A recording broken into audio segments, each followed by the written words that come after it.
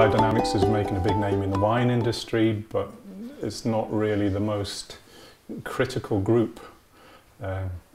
What I've always wanted to see is really good hard stuff where you see one plot and it's flourishing and another one that's struggling, and we say it's because of my magic potions or because the moon was doing something or other, there was this difference, and then I can relax and think, okay, now I can put my energies into it wholeheartedly.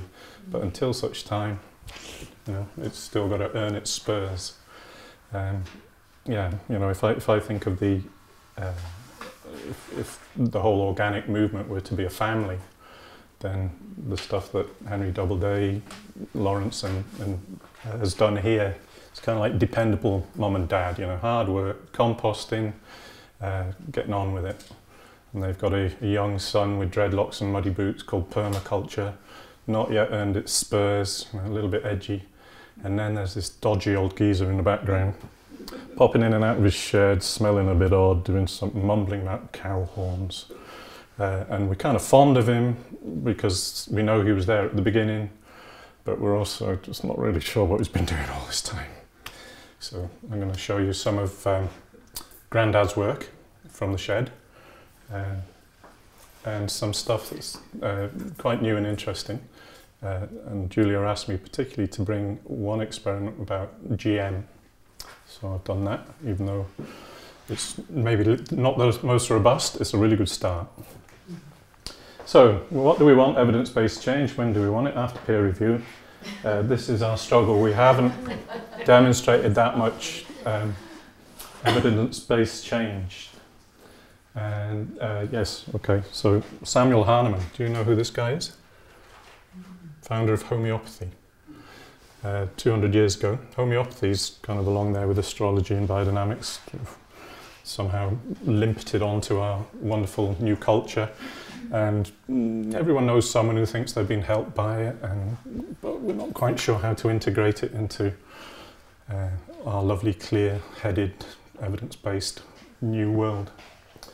And what he did, if you're not aware, I imagine most of you are, but we'll go over it. He takes a substance and he dilutes it to bring out its abilities, which is the opposite of the common sense of a tea bag. You know, you leave it in longer to get stronger if you want a bit more of your oomph in the morning. So something's going on against the paradigm that we get educated in and taught. He was a contemporary of Avogadro. So at the time when chemistry was coming out of its alchemical dark roots, and the statistical and the periodic table, all these good, hard, solid rocks were coming together, there was some struggles going on. Hahnemann over there, Avogadro down in Italy. And as, this is his number. There used to be a good joke about Avogadro, but it escapes me right now. Anyone got any good Avogadro jokes? No. There's a good one on placebo. Do you know who placebo is? He's the Marx brother that was thrown out because people only thought he was funny. Okay, it's not a great joke. No.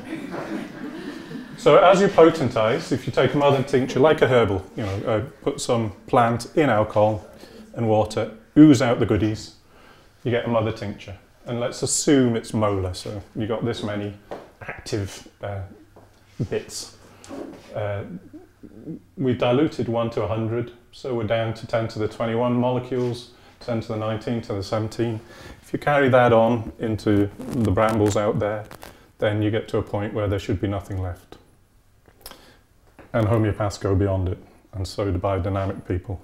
We've got a fundamental clash about worldviews there. Okay, they're always negotiable worldviews, lovely discussions, sometimes down a pub, sometimes within academia. But this is the big one for homeopathy. So the second big problem is this one. You've probably all seen this. It's loads of maths and science, and then a miracle occurs, more maths and science. And this is one of the problems, is that homeopathy and biodynamics hasn't really established its how it could possibly be true. Let's be frank, who thinks it's all bollocks? Go on, your hand was almost up. Yes, good. Hey, brave people. Get them, lads. No. Well done. It may well be. But it's an interesting thing to try and find out, particularly with plants. So with the biodynamics, there's some tools in the tool bag that you don't get from any other agricultural activity. But for the testing, plants have a slightly different role, not in getting bigger, better crops, but for doing replications, ethically sound replications.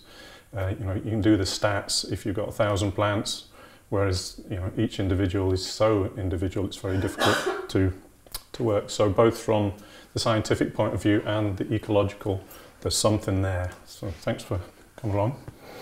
Don't throw anything too hard, please. Questions I'm happy with. So this is the general reaction to biodynamics and homeopathy. Just really like the picture. I think that's an axe. What the hell was going on? That one I'm going to leave. So this is Steiner. Died in 1925. And in this building on the Eastern Europe, Kobovitz, he gave a series of 8 lectures, some of you may have read, which are put into various different books. People thought it was well enough to get every word uttered by the master and write it down. And since then, he died very soon after. There was a lot of research going on in the background, but these were the kind of public face. There's been all sorts of people trying to replicate the good bits and really nail down the parameters. And the leading lights of these would be particularly Lily Callisto, who went to see Steiner in the beginning of the 20th century and worked with him at the school. He started the Waldorf school, you're probably aware of those as well. And in the grounds there was a shed where they did the natural science work. And Lily worked there, and then when the Nazis got really heavy, she came over to Gloucestershire, actually, in a place called Edge, just by the school where my kids go, and did phenomenal work. First bit of science, starting before the agriculture course in the 1920s. And she wrote this book called Agriculture of Tomorrow, just funnily enough, just at the time that the Second World War was breaking. And her husband died, Second World War was starting, she was a German in England. It wasn't a very comfortable time for her, but she put out the work about testing different potencies of different substances against plant growth. So these are all gladioli.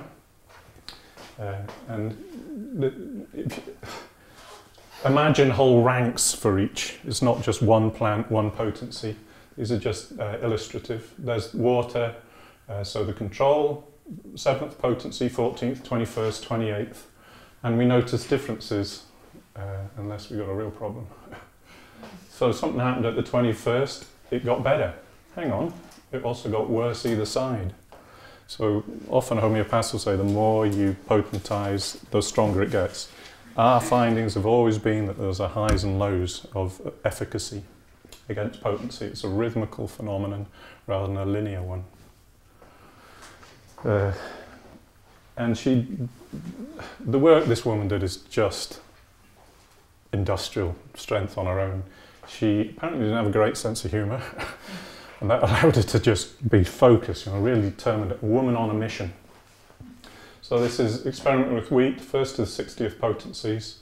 So potencies from the water control there, along to the 60th, and each of these dots represents hundreds of wheat plants that have been germinated and measured both in their leaf and their root.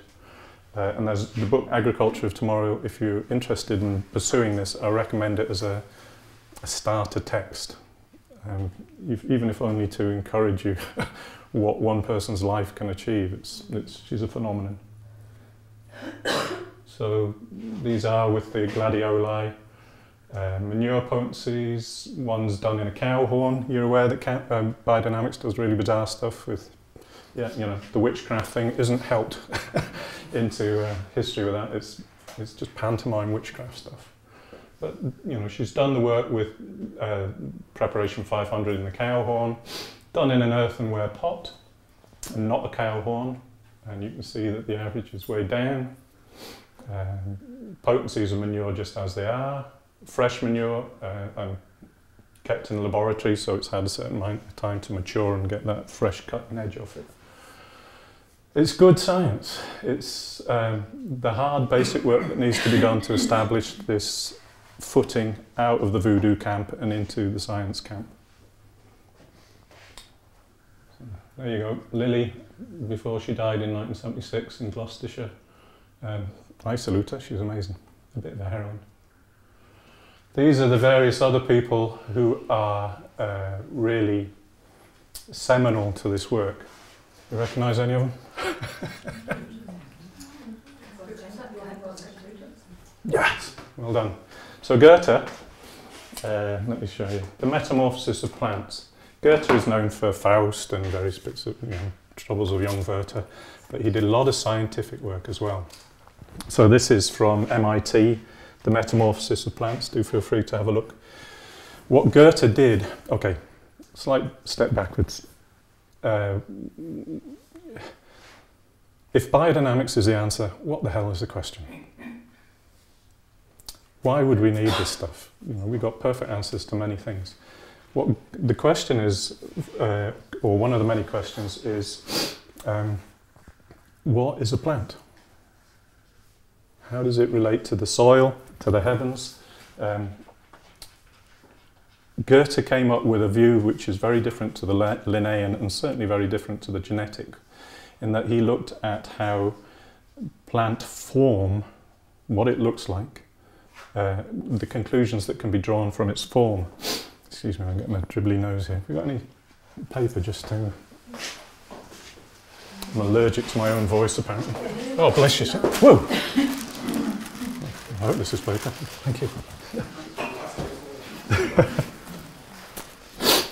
Oh, getting so emotional. Goethe looked at how the leaves emerging from the growing plant vary over time. So the original cotyledons, then you're getting into the basal leaves.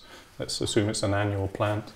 The first leaves are large and fleshy as they grow, and as you get towards the sepals, you're getting more indented leaves. You can set those out in a pattern, and you can see the development in a single plant. You can also see a development, and he had this time called the journey to Italy. So going from his native Germany up the Alps and down to Italy again. And he observed particular species as they varied from the lowland, the alpine, and then the maritime ecosystems. And so you can imagine, let us say, the dandelion. So the dandelion is an interesting one to do that leaf sequence. But if you take one from the uplands, particularly if you're in a silicious soil as opposed to a basic soil, you'll see that the indentations happen much earlier, that they're kind of biting into the round lobed leaf and into that sort of spiky version, happen much earlier in that growth pattern. That book, I think, is brilliant for looking at various other metamorphoses, including the one from an individual leaf as it grows embryologically. It's a fascinating book. So he established a discipline, I would also say a science, of observing plant form. And when Steiner, this is Hahnemann, when Steiner gave his course, it wasn't until about lecture 5, he said, and some of you are probably wondering why I never mentioned improving nitrogen in the soil. He says, I've been talking about it all the time, because in those 5 lectures up to then, he was just talking about plant form. This whole talk was about the form of plants. And Steiner was before he went really weird and started doing cow horns and stuff, he was a great scholar, working both with critiques of Kant. He gave the eulogy at Nietzsche's funeral. He's right up there with the high academic boffins in Germany at the end of the 19th century. But I lost my thread. Yeah, he was talking about just the form and how to deal with that. Lily Callisto, after Steiner's death in 1925, Lily carried on the work, and a few people in the recent years, from here onwards have been carrying on that work. So some people have developed their own preparations. So this is Hugo Erber, and these guys, these two are still alive, these two just died. But Glenn Atkinson, Enzo Nastati, Vaikuntanath Das Kaviraj, and Dr. Waris, names to look out for in dealing with modern issues. Now, it's happening all over the world. So in New Zealand, Australia, so that's Glenn's work. He's working in Australia and Chile, primarily with kiwi fruit in the fruit growing industries. Enzo in Italy has gone over a lot of the Spanish and Italian speaking world. Homeopathy went to India with the Raj. So there's a lot of stuff from India and Pakistan. Some also going to the Middle East, looking at drought issues. And very interesting work all over the world. Universities in Brazil studying it, Cuba and Mexico, amazing bits of work. We don't have time to go into them all. But certain successes with various pests, seasonal issues, increasing photosynthesis, protecting fruit from frost in that early part of the year, regenerating humus, certain diseases, composting, and this one, which I'm finding particularly interesting in a minute, dealing with pollution. So at the moment, the Italian guy, Enzo, he's just been over to China, where they've got an area 3 times the size of Italy. It's got salination problems from deep water aquifer irrigation. And they've been able to reduce that within 3 months to about 40%. You know, phenomenal changes. They're things that are hard to ignore if you believe me, and if I believe them. You need to check it out. You know, but it is very interesting work. We've got a job at the moment in Aberystwyth, where Tesco's are making a new Tesco Metro. It's the site of an old gasworks. They've got naphthalene, they've got, see that book going around? I'll come back to naphthalene. This is how that work is developing on metamorphosis. People are working on it all the time. They've got lead, they've got hydrocarbons, naphthalene, and asbestos in the soil, and it's being dealt with this stuff. And I haven't got the results yet because we're still doing it. And people have come from all over the world to study. The first international conference had people from 13 countries, some of whom you probably recognise there. The Braces. Yeah. Is he still alive? Okay, so for a while, I started collecting results from anyone and everyone. This is what I call the democratic research. I think there's other words in the work you do. What other terms have you got for it? When transformative research and when people get together, not always participatory. Yeah. So the homeopaths have got a lot of sort of vociferous, homeopathy is the best thing ever. And so people have tried to do work, and I've collected all that together. But a lot of that was just chat, looking at a sort of pre-rigor stage, just what have you found, which is a good one that we can follow up and see if it's really going to survive the test of time. But there was a piece of research that I want to show you now with mealybug in cotton that was done in Pakistan. Because it's a huge cotton exporting country, and as you know, I expect, cotton is very hungry for water and pesticides and insecticides. It's a real, it's not, to get a good shirt costs the earth quite a lot. So Dr. Waris, a homeopath in Lahore, worked with the plant breeders research people there. Funnily enough, their NIAB is the Nuclear Institute of Agricultural Botany, God knows why. And all the main research bodies got together to deal with mealybug. Here is Dr. Waris, who's also died recently. Both of them smokers. Go figure, as they say. So it's going to be impossible for you to see back there, but what this was his preparation, which is homeopathic, well over Avogadro. There's no chance that there's any of the original substance left. Actara is a neonicotinoid, and then there is the control here. So it's looking at after 3 days and a week again at the adult and nymph stage of the mealybug. Essentially what happens is that both Actara, the neonic, is up around about 90 to 100%, but so is the homeopathic version. This is year 2008, this is year 2009, another cultivar.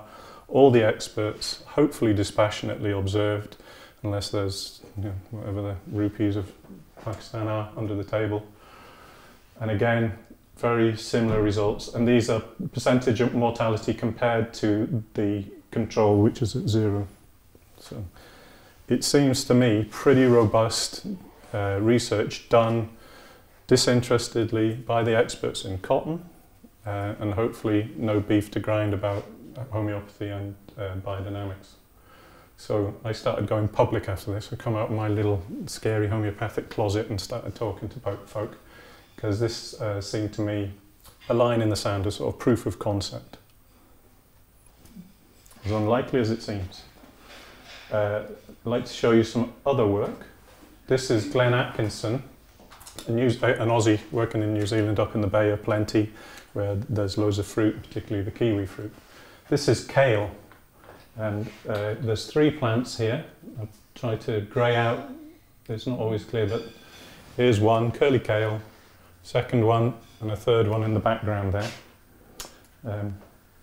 Now, these, again, looking at the form of plants, what he's done is tried to maintain this kale in the big leafy phase, just leaf after leaf after leaf.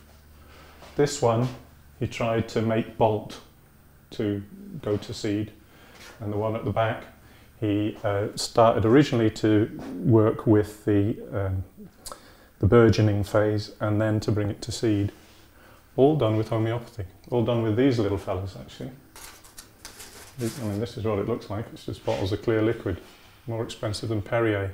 Could be just me making water expensive, you have to decide. But this is what he was using to control how the plant manifests. This kale went on for 3 seasons before kind of dying of old age, he said. This made me think. He's done other trials. So orchards, because so many of the orchards will put out their flowers at spring, one late frost, problem. So the pip and stone fruit grows of the northern island of New Zealand. Put a lot of money together after the 2002 frost that just wiped it out. And because it's very expensive land, because you can make a hell of a buck, if you lose a crop, you're going to suffer proportionately. So they got together with Hawke Research, which is the government lab, and said, what's out there? What can we do to deal with frosts? You can put a windmill in reverse, i.e. plug in a windmill and blow the frost out of the orchards, out of the frost pockets, and just hope that yours isn't the orchard at the bottom of the hill. But they tried various other things, and because the industry is set up for spraying, they tried various sprays. And one of the nice things about this is that the guy Glenn again, the guy who makes the preparation didn't put his preparation in. One of the other orchardists handed it in, so he was unaware of this research being done. But the unsprayed in the red and the sprayed in the blue, you can actually measure the temperature within the plant by one of these microprobes, these temperature probes, and they've got an average of 2 degrees difference. So he's managing to protect down to -2 frosts, and -4, he gets some result, but it's not conclusive. Below that, you're back to stuffed, but in those marginal frosts, it's actually demonstrating itself. And interestingly enough, not just with people who are convinced, it's used in chemical orchards and all sorts. It does what it says on the tin. Other work from Glenn, while I'm at it, this is to do with evaluation of a bird repellent spray on Pinot Noir. And high bird damage in the yellow, moderate bird damage here, and low bird damage here. This is the water control, and this is with the homeopathic stuff. So you're getting much less damage in the homeopathic one. This one hasn't gone commercial because it's still not enough to guarantee growers what they need to do to feed their kids, but it was significant. Again, done by Hawk Research, NAMAS accredited, etc., etc. And photosynthesis again, the water control in the blue, Photomax as he calls it, this one of these in the red, and it's stomatal conductance, which is an analogue of photosynthetic activity, again and again showing that with these preparations something objective would appear to be happening. Yeah, so that's it just comes in a bottle, you dilute and spray. And farmers quite like that. The trouble with biodynamics is you spraying for an hour. You know, there's a few who say, oh, I don't care if I have to stir for an hour, I'll do it. But most people just want to put it in the spray and get on with it. So Glenn works with that, and I support him in that. So GMO, because you asked me to talk about GMO. There you go. It's just a nice picture. Sorry, don't mean to offend any sensibilities. It's just funny. Okay, so this was an experiment done early 2000s in Italy by Enzo. Now Enzo's an interesting character, fascinating character. If you read any of the biodynamic stuff or Steiner stuff, it's way out there. It is way out there. It's so far off of the academic map, you'd think there'd be no bridge really. He'd be certified if societal norms were to be applied. He's so far off norm. But he was cocky enough to think that he could make a preparation to deal with GM contamination.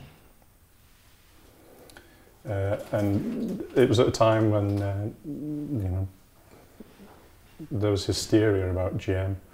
The big companies saying, oh, it's fine, and it's just doing what nature does all anyway, but a bit faster.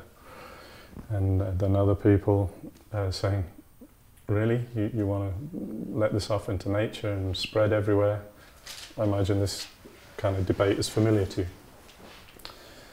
So what he did is he took some yellow corn and some white corn.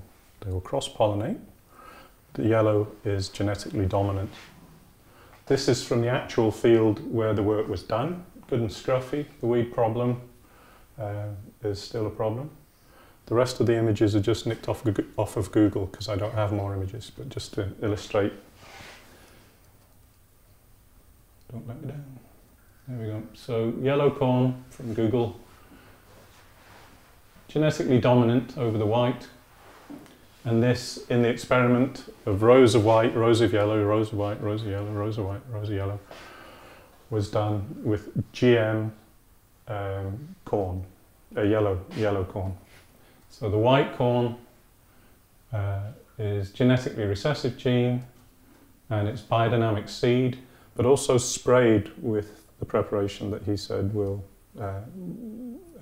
he calls it GMO repel, OGM in Italian.